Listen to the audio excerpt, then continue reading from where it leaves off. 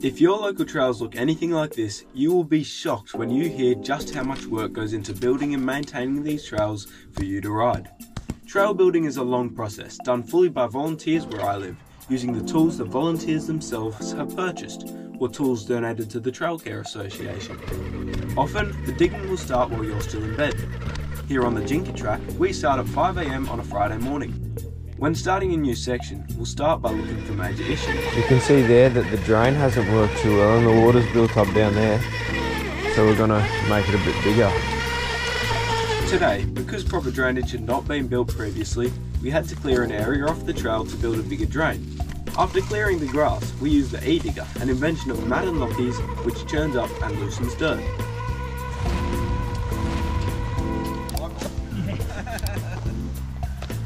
And as the sun rose, the other blokes were further up the trail, building a jump going into a rock garden. The rocks being used were kindly donated to the NTCA by the council. They placed the rocks down in a specific formation so there was little space between them, and then they filled the cracks with dirt to hold them in place.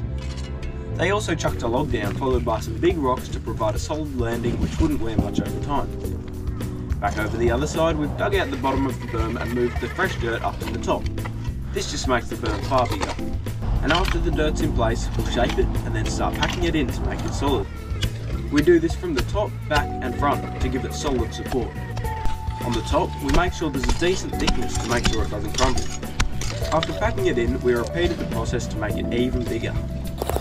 We also dug a little trench for the water to flow down to keep it off the trail, and then put that dirt back onto the berm to make it even bigger. To help with the drainage as well, we sloped the track to make sure water would run down the hill so it wouldn't wreck the trail.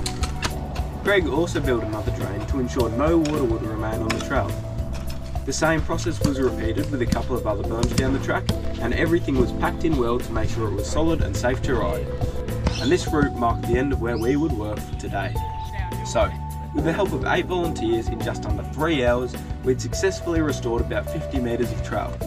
Doing the maths, that means for every 2 metres of trail you ride, a volunteer has probably spent about an hour building it for you.